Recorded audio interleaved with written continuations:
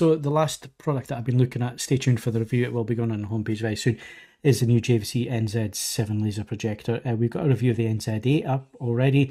Been up for about a year, that one. Getting stock is the main thing. Getting review samples in it has not been easy from JVC. They are so popular at the minute. And obviously with everything else going on in the world with part shortages and so on, stock has been low. So it's taken a while for these review samples to come through from JVC. But the NZ7, it's one of those JVC products that kind of knocks it out the park.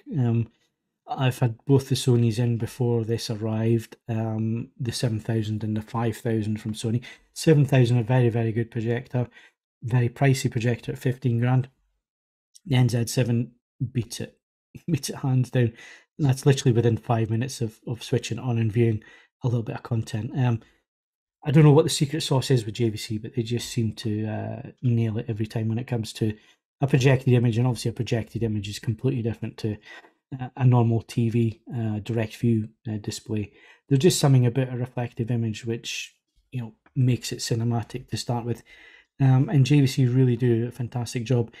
It's not that accurate out of the box, which is a little bit annoying.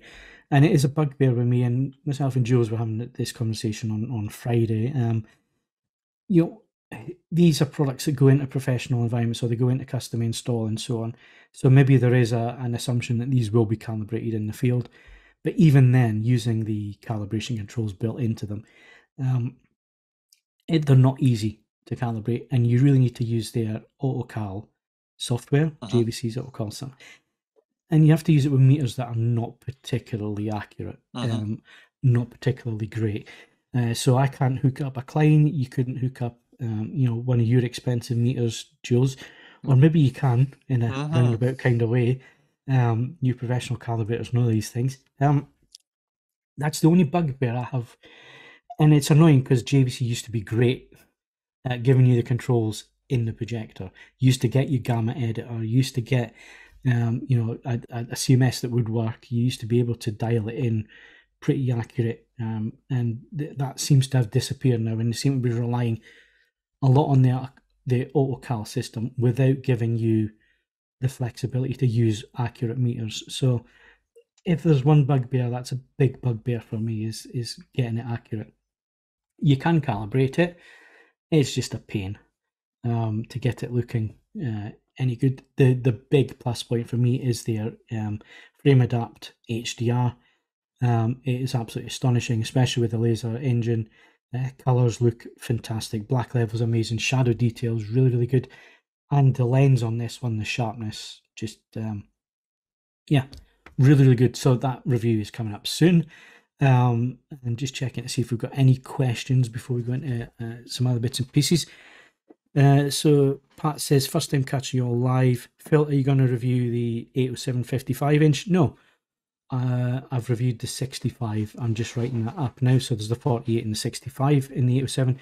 55 and 65 will be the same. They use the same panel. 48 is a slightly different panel. So there is a slight difference in audio quality there. And I think that's all the questions asked up till now. So let's move on. I have a question about the NZ7, if you don't mind. So you said it beats Sony 7000 hands down. Was there anything about the Sony which was superior in it, or was it just a clean run for the JVC? No, the Sony is good. The problem with this Sony is it and the same with most of their displays is it shows a little bit too much in terms of shadow detail out of the box.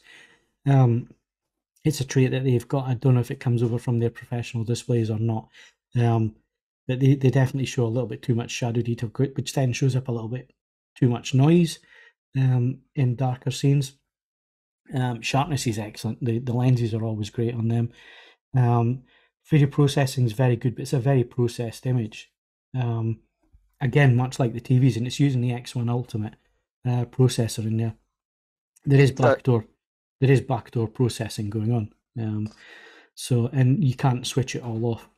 So if that's an issue for you, then yeah, the Sony does kind of overcook the image a little bit. But a lot of people like that image. A lot of people go for that look. So. Is there a right and wrong? No, it's what you prefer. But if you want to do it properly and have accuracy, I think the JVC Yeah. just looks that little bit more cinematic to me. Yeah. And again, contrast is king, isn't it? I mean, and the other thing is, the Sony's got probably more lumens, but what you really need with any projector dealing with HDR is a form of dynamic tone mapping, and what you get in the JVCs is excellent, very, very good. It transforms the picture. Yeah, it's much superior to the way Sony are doing it. Absolutely.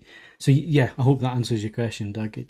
And again, I spent quite a bit of time with the 7000, and within 5 minutes of switching the JVC on, it was like, wow.